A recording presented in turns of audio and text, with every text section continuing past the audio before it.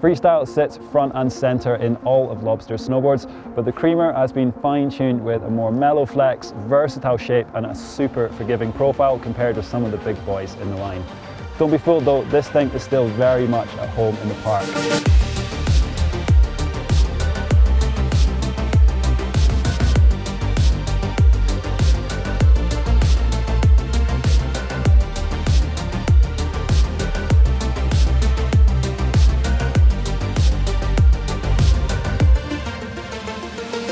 If you're the kind of rider who's steering clear of the pro lines, a big backcountry line, and not too fussed about waiting for first chair in the lift lines, the Creamer makes for such a fun all-mountain freestyle addition to your quiver this season.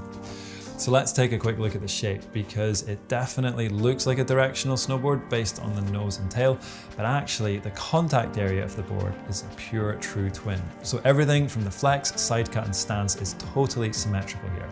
And that's obviously something you're going to want to factor in for park and freestyle riding.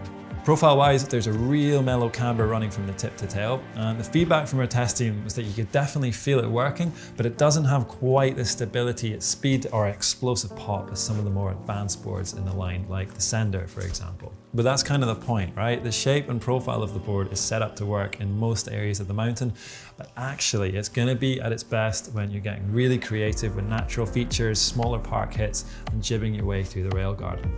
It's definitely more about those proper loose fun times than scaring yourself shitless times.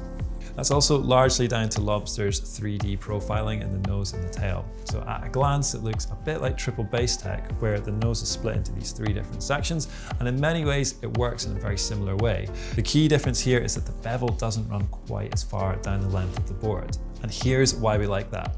You're still going to get a lot of the benefits of the added forgiveness at the contact points, which just opens the door for so much freestyle and jibbing potential around the resort, and you can get away with absolute murder on these things. So if you rotate off the jump a little early, or you get your body out of position on a rail, the chances of a hookup are massively reduced.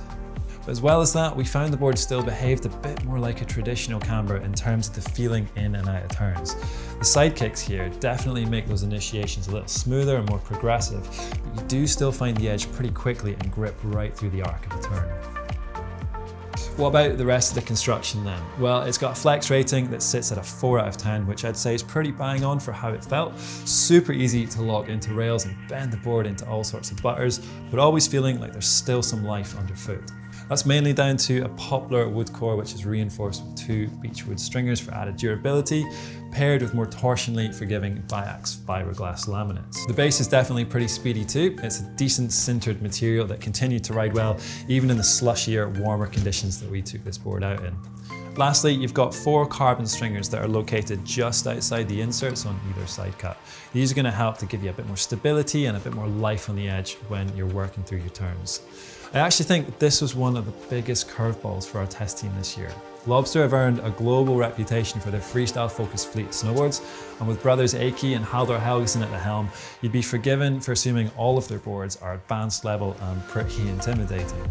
But that is so not the case with the Creamer. It's such an accessible snowboard that puts freestyle progression center stage without limiting itself to being ridden in the park all day. I reckon this is a snowboard that could grow your trick bag in half the time of some of the competition out there. That's it for this video. I'll be happy to answer any questions you guys have, so please stick them down below. And if you haven't already, please do subscribe to the channel, where we're going to be bringing you loads more snowboard product video reviews for the winter. Thanks again for watching. See you next time.